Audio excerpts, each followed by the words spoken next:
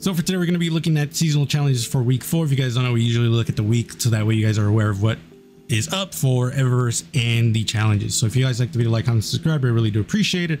Other than that, Acolyte's Ascent 4, complete week 4 of the Bladed Path quest. This is not hard. This is literally the week mission that you're going to be doing later, so just do this. Forgotten Power, complete a powerful encounter in Altars of Summoning and defeat combatants using the damage type that matches your subclass. So not hard, obviously, just make sure you're doing the powerful encounter and you're matching your subclass with the damage type. I'm assuming. Yeah, so like if you're using a solar weapon, make sure you have a solar super is what I'm guessing this is meaning. Either way, that's not hard. Bounty Conjurer, complete daily bounties during the season of the witch. Not hard, literally you can just pick 3 up right now if you really wanted and just complete it. Obviously pair these two together and it'll be super fast. Master the light by defeating combatants with void, arc, or solar damage. Earn bonus progress by affecting combatants with subclass abilities. So weaken, jolt, and ignite are going to be the ones that you're going to be doing. I would probably say Jolt might be actually Ignite might be the easiest, just because you can ignite with your weapons, your supers, your abilities. There's so many ways to ignite enemies that for me, I probably will just do Ignite. But Jolt is also easy considering there's a bunch of ways you can ignite the ways I just mentioned, but also there's weapons that have Jolt as well. I just feel like Ignite is easier. And weaken, I don't really care for weakening. That being said, hunters might have it the easiest just because we have the Girl Falcons. So if you are interested, you can definitely do that. But let's go on to the other ones. We already did, yeah. Grandmaster, complete any Grandmaster strike on, or complete any Nightfall strike on Grandmaster. Not hard. Some people might say otherwise, but it isn't hard. Actually, I don't know we'll see what the Nightfall is right now, but this shouldn't be super hard considering some are pretty easy. That being said, I think either way, we'll look at what Nightfall it is right now.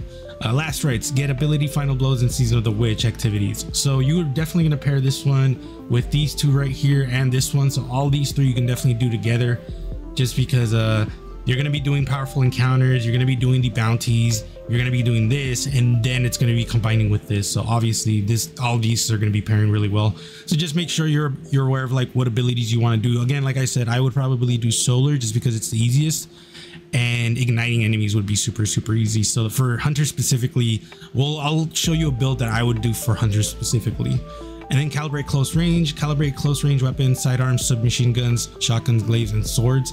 Bonus progress for defeating guardians. So this one is actually even better because I'm gonna be like, I'll actually just show you. So for hunters specifically, I would probably do, if I have this build, I should have this build. I think I saved it the other day. I did not save it. Okay, well I'd be using this right here. Caliban's Hand with a solar build, obviously, and then for the weapon, it would be this one right here, which you guys will see in a bit.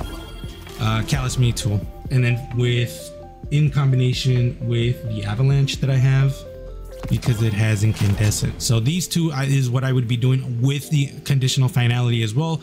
Because if you guys don't know conditional finality, the fire one, I'll just read it to you.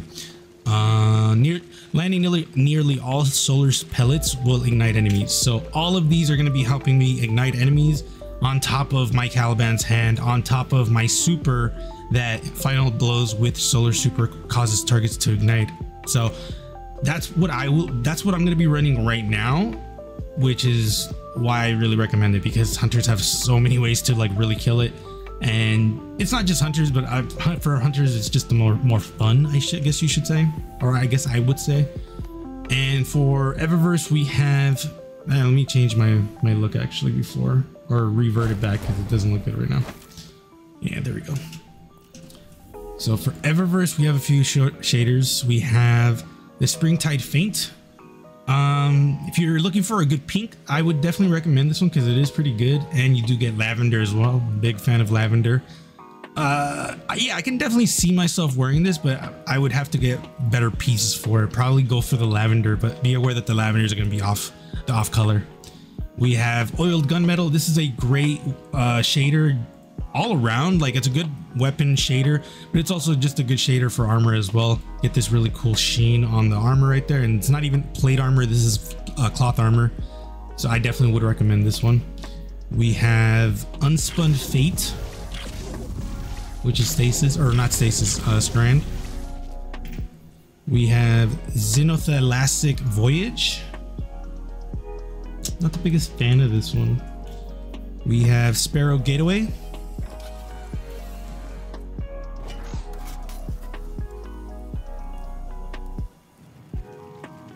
Does it explode?